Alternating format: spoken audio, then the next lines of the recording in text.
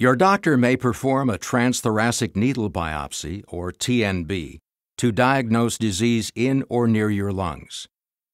The lungs are located in the chest cavity. Between the surface of the lungs and the chest wall are two layers of tissue called the pleura. One layer, the visceral pleura, is attached to the lung itself, while the other layer, the parietal pleura, is attached to the chest wall. A small amount of fluid in the pleural space, which is the space between the two layers, allows the lungs to smoothly expand and contract with each breath.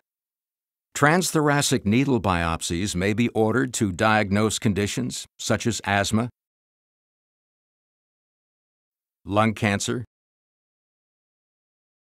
pneumonia, and chest injuries.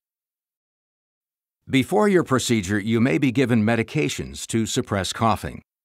Your doctor may use various imaging techniques, such as a CT scan or ultrasound, to help him or her precisely locate the target of your biopsy and guide the insertion of the needle.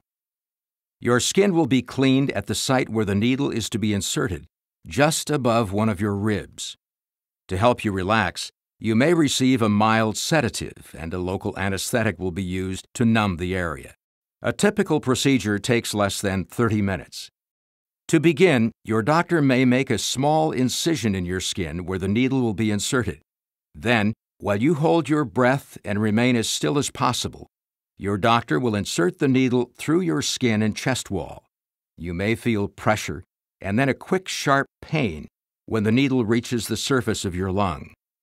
Your doctor will quickly obtain the sample of fluid or tissue and withdraw the needle. Afterward, a chest X-ray or other imaging technique will be used to make sure your lung has not collapsed. The recovery time is usually very short. You will go home on the same day as the procedure unless there is a complication.